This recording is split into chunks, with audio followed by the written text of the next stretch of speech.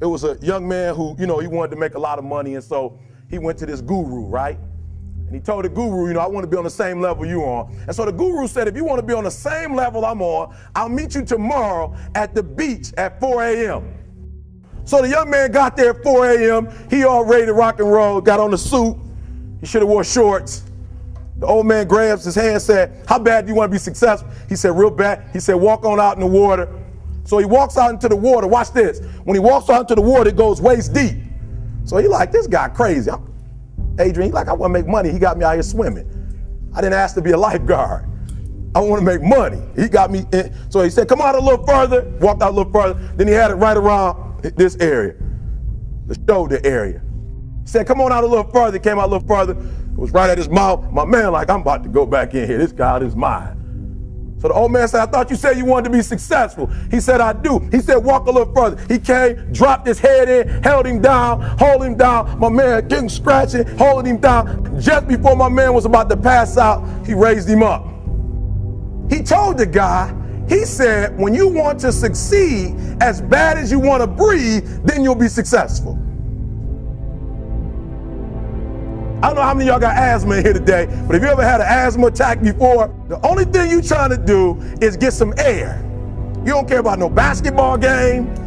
You don't care what's on TV. You don't care about nobody calling you. You don't care about a party. The only thing you care about when you're trying to breathe is to get some fresh air. That's it. And when you get to the point where all you want to do is be successful as bad as you want to breathe, then you'll be successful. And I'm here to tell you, number one, that most of you say you want to be successful, but you don't want it bad. You just kind of want it. You don't want it badder than you want to party. You don't want it as much as you want to be cool. Most of you don't want success as much as you want to sleep.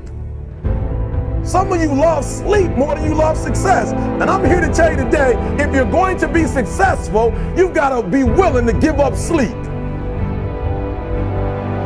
You got to be willing to work off for 3 hours of sleep, 2 hours. If you really want to be successful, some days you're going to have to stay up 3 days in a row. Because if you go to sleep, you might miss the opportunity to be successful. That's how bad you got to want it. You got to go days without, listen to me, you got to want to be successful so bad that you forget to eat. 50 Cent was doing his movie. I did a little research on 50, and 50 said that when he wasn't doing the movie, he was doing the soundtrack. And they said, when do you sleep, 50? Sleep, he said, sleep. Sleep is for those people who are broke. I don't sleep. He said, I got an opportunity to make a dream become a reality. Pain is temporary.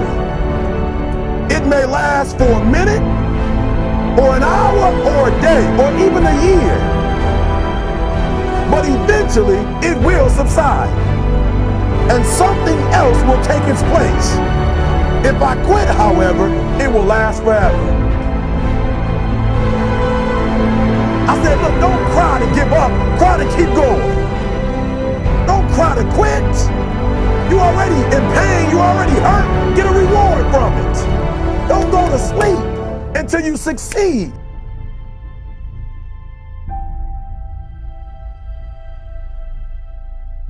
But I'm exactly where I wanted to be because I realized I got to commit my very being to this thing.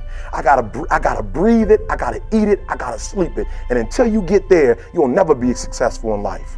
But once you get there, I guarantee you, the world is yours. So work hard and you can have whatever it is you want.